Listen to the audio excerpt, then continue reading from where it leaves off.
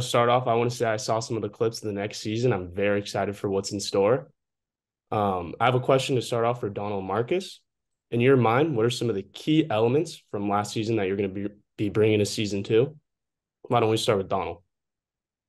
It's some of the key elements that I to bring to this season. I think for me, I wasn't overly familiar with, I didn't watch any of season 1 before I started filming on season 2, and in a way that was kind of helpful for me because it allowed me to kind of make this character my own, and that the connections between Matt in season 1 and season 2 kind of happened unconsciously, and I think that's a lovely thing to kind of see once I did watch season 1, is that like the things that are there in both those performances is inherently like the kind of the essence or the nature of that character that kind of sings to the top of the performance.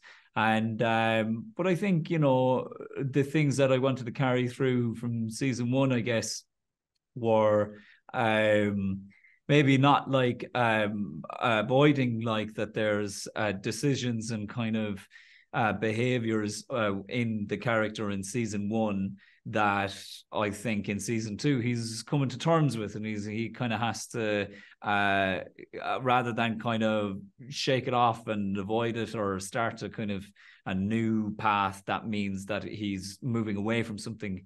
I think the lesson that he's on is one of acceptance and kind of saying, yes, like those are decisions and behaviors that I made, and do I want to change that? And yeah. Great, thank you. And then Marcus? Yeah, I think same really. I think in season 1, Perrin's kind of just sort of in a state of sort of grief and guilt really. And I think that was very much there in season 2, but I think I wanted to show a bit more of kind of who he is. I think he kind of was developing at a slower rate because of the traumatic start he had in season 1. So it was more kind of showing his kind of friendship and his sort of like humor and also kind of leadership skills slightly as well. So kind of developing some of those qualities, even if he doesn't kind of feel that they're sort of his kind of nature, some of those kind of things that we didn't really get to see in season 1. Right. Great. Thank you. And Ceara, you're new to the team. What has been the most exciting part about joining the show? Oh gosh, so many exciting things. I mean, just the fact that I am now a part of such a huge, huge fantasy show is just so exciting to me. I don't think I'll ever quite get used to it. I don't think. I feel so lucky, and we have such an amazing cast. We have an incredible creative team who create the most amazing sets and the most amazing costumes and the most amazing hair and makeup and props, and we have such great writing to work with as well. So it's been a real joy to kind of join this show, and yeah. That's great.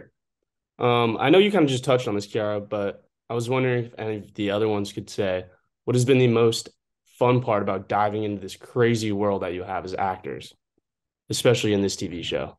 Do you know what? Like, there's a few, like, it's hard to say that there's one, but I think things that stand out is that it's kind of challenging you to believe and dive into things that are such high stakes, things that are like outside of our lived experience, like vastly, so that it makes you work really imaginatively to get into the characters and what they have going on for them. And as well, like, just on a kind of basic sense, it's great crack to have the chance now with work to like learn different skills, and kind of like we are all flat out with stunt training and horse riding, and like there's other skills that if I say then I'll get in trouble or whatever.